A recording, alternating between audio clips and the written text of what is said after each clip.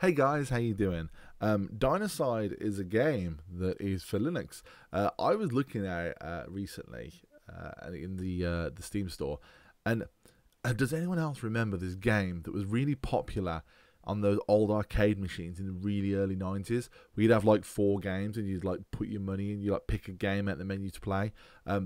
Dinocide looks exactly like a game I played on one of those, and I can't for the life of me remember what it is.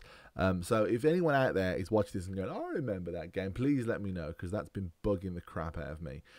It's available for all the usual platforms, but mostly Linux. I like their website. I love these pixel art websites people have been designing lately.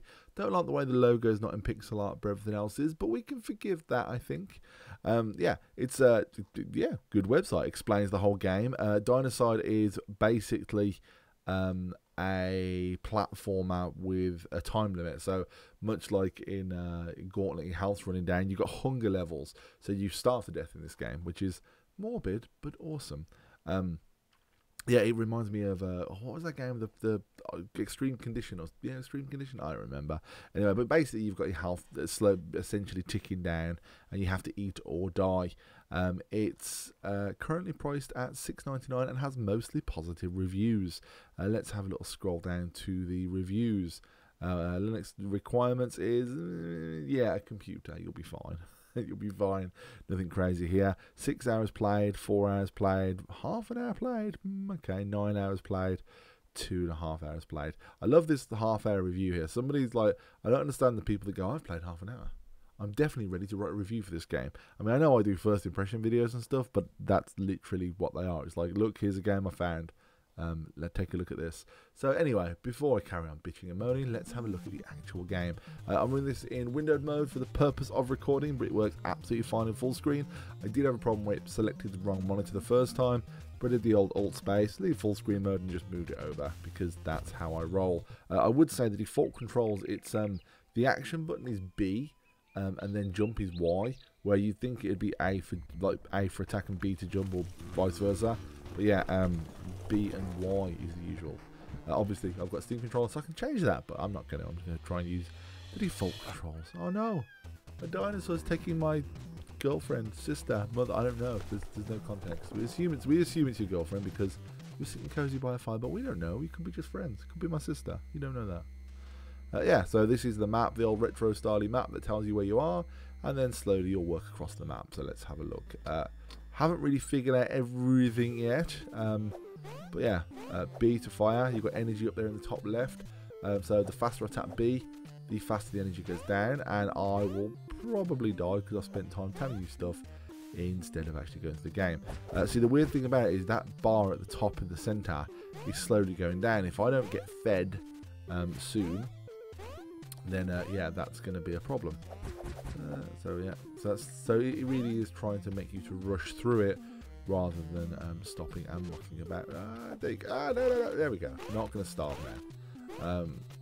It's interesting how it controls like how long you'll stop, and how you can't be cautious in this game, because if you're cautious, you're going to starve to death and die. So it is a game where you have to just keep moving to the right. You know, you just keep going that direction. Yeah, that was a pig, and that's a pineapple. I'm not quite sure what area of the world we are where all these fruits grow together. That seems like testicles. I thought this was a wall, and the first time I jumped over it repeatedly because I genuinely believed it was a wall. It does honestly remind me of this game I played years ago, and I really would love to remember what that game was. Yeah, that's. I don't think that is a penis, but it could well be. So let's start another one. And you can see now, as the game progresses, it gets harder by reducing the how often you actually come in contact with foodstuffs. So obviously in this particular one, let's get rid of the skeleton wearing a hat. I'm sure he was another detail. So yeah, so in this one, if I go off the beaten path even a little bit, I'll find myself starving to death, and that is a problem. There we go. Yay, I got rubies and stuff. And I'm also like, there we go. Whew, gonna starve to death. No, starved to death and died. And that's what happened because I spent just a second messing about there. The game punished me brutally so, to the point where I had to feel very sorry and die. So let's start that again, and this time hopefully I'll get through. So without messing about and just literally barrel running towards the end of the level, which is how you play this game. And I've got an upcoming alarm by 2:30, which is interesting. And I got distracted by my upcoming alarm button. Ready. Ah! There we go. So jumping. Do love the way the background is rendered in the game though. It's so you've got the background, we can see there's another layer of background that moves at a different pace, and that is that looks nice. Not a deep effect, and something you see in pixel art games a lot, but this one, it strikes me they've done quite well. Noticed it as being good. There we go. I've got a dinosaur to ride on. Yeah, it's awfully friendly dinosaur. You'd think it wouldn't be friendly. You'd think the dinosaur would try and eat me, or ask how dinosaurs and humans are coexisting. It doesn't make any sense, but alas, whatever. What does this want me to do? Oh, dinosaur breath. There we go. Hey, there we go. And the dinosaur. Oh no. Yeah. Ah. Yeah. It's as you go through it, it really does nail. Like a lot of these games where they claim to be retro, they're actually not retro at all. It's just like a topic. Or something they say, but this one actually does genuinely. I feel like I could play this in an arcade cabinet in in the 90s without any problem. I really like what they've done. They've really remained faithful to the retroness. Yet they've obviously kept some modern ideas like full controller support, and obviously they're not working with a Motorola arcade chipset either. I assume at this point I'm just babbling. I'm trying not to starve to death. Go. Yeah, it is nice how the dinosaur wears down before your health. So the dinosaur starves to death and dies before I do, which I'm in favour of, weirdly. Yeah, it's I bet they're really pissed that that Don't Starve was a thing, because obviously they could have called it Don't Starve, but Don't Starve already exists, so that's not really an option anymore. Oh, I've just discovered you can play on the D-pad. Yeah. The D-pad on the Steam controller is a little bit weird because you feel like you should be clicking it, but it doesn't really. You don't really need to, but you feel the urge to click it. Ah, that's Zoidberg chasing me now. Ah. Yeah, not to say the D-pad on the Steam controller is bad in any way, but I feel the urge to to treat it like a clicky controller, and it's not. Like if I'm moving here like this, I don't need to take my mouse. I don't have my thumb off it, but I feel like I want to click in every direction I move in. So that's interesting. Anyway, just a little observation there. So while I'm playing this, what are you guys up to? You guys, there's a comment section. You can leave comments. Tell me it's going. That'd be nice. Find out what you guys are up to, because these videos they tend to all be about me, and that's like I'm being very selfish, I want to know what you guys are doing. I don't want to starve to death and die, so I'm just gonna ignore him. There we go. It's weird that like if you get to the level you can just walk underwater. Like this is fine. You just walk in here. It's almost like he can fly, like he's flying, not swimming. Yay, next level finished. Yeah, the controls are a bit weird, and the longer you play it for, the more you start to find the fact that Y's jump just seems, I don't know.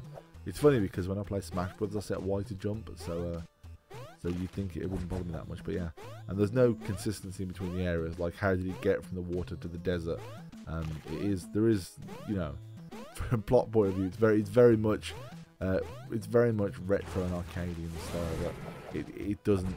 It's just a series of levels rather than telling you what's happening from a plot point. That's fine. Again, that's fine because that's what they're going for, and that's what they've nailed. Because no one really asked in Golden Axe what happened in the transition sequences today. So yeah, that's fine. I like it a lot. It's fun. It's well worth the. I think it's like £9-10 was it? We said. Yeah, it's well worth the price and very much worth a play. I do like the sinking sound here. If you don't move fast enough, you do sink. So things tend to be as expected. It behaves exactly how you'd expect it to be. Oh, and I just died again with the big penis worm. So penis worms are hard to defeat, obviously. But yeah, this Don't Starve, and it's, again, I've windowed it, full screened it, tabbed in, tabbed out. I've had no problems with it. Very much, I think if you like retro platformers, very much worth. Oh, $6.99. There you go. $6.99. $6.99 for me. I've probably said this before on these videos. $6.99 for me is the sweet spot. $6.99 is how much an indie game should be, because I'm willing to give $6.99 to go. Let's give this a go. Let's give it a whirl. $6.99 is like something it's 2 cups of coffee. You know, I can afford 2 cups of coffee to give something a go. Any more than $6.99. I kind of feel like it's a bit much for a game where I'm like, it's retro, I've played this a million times. But with the case of Dinocide, it was a nice surprise. I mean, you spend the $6.99, you think, how's it going to go? And then it turns out to be fun, a lot of fun, and something you can almost play while having TV on the background and stuff. And I don't mean that disrespectfully. I mean that once you've got the mechanics down, it's something that you can just churn through and don't have to give it the same level of attention you would a game of StarCraft, and that's good. There's room for these games. So yeah, I like it a lot. And who's the developer on this? It's developed by Atomic Torch Studios, apparently, that also made Void Expanse. I didn't realize they made that.